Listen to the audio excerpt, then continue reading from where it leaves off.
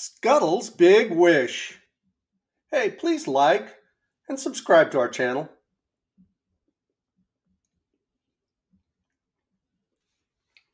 Scuttle loved cheese. He liked other things too. His little mouse hole, his cozy straw bed, and of course, his best friend, Tweet. But cheese is what he loved the most. Getting cheese was not easy. There were mouse traps and other dangers all along the way. Worst of all, there was Pounce the cat. Meow. Luckily, Scuttle was really fast and always managed to scurry home safely. One day, Scuttle heard a faint cry. Help! Help! He peeped outside. A golden beetle was trapped in a spider's web. So Scuttle scampered up the sticky web and freed the beetle.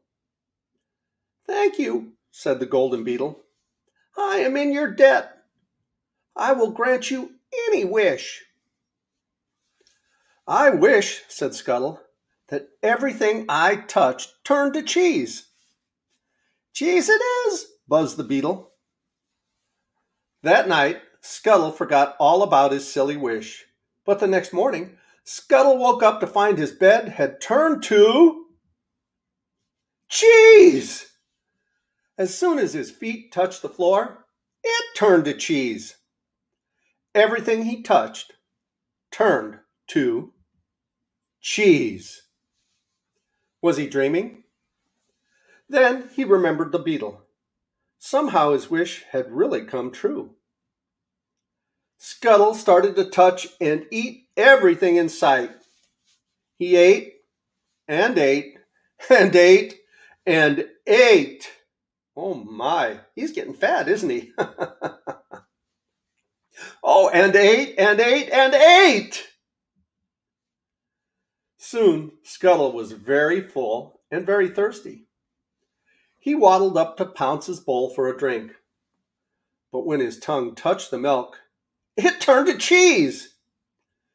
Cheese, Scuttle squeaked. How will I ever drink again?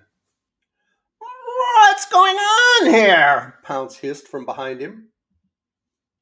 Scuttle turned to run, but he couldn't run fast anymore. He couldn't run at all. Pounce sniffed at him suspiciously. He came closer and closer until one of his whiskers brushed against Scuttle. And then Pounce turned to cheese!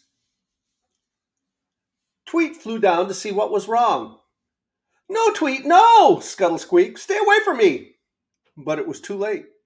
And Tweet turned to cheese! Scuttle was miserable.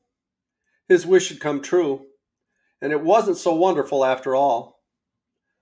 What have I done? He cried. Take back my wish, golden beetle. Oh, please, take it back.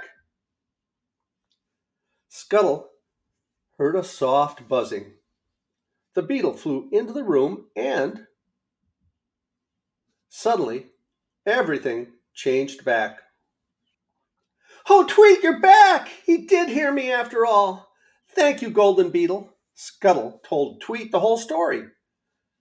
They both agreed that you have to be careful what you wish for.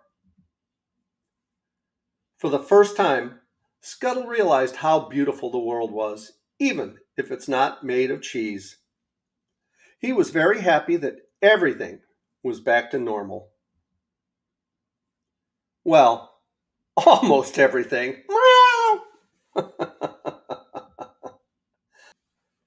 Well, I hope you like the story of Scuttle's Big Wish, and in case you didn't recognize it, that was a funny take on the King Midas myth. Well, I hope you remember I love you guys, and as Tigger says, ta-ta for now.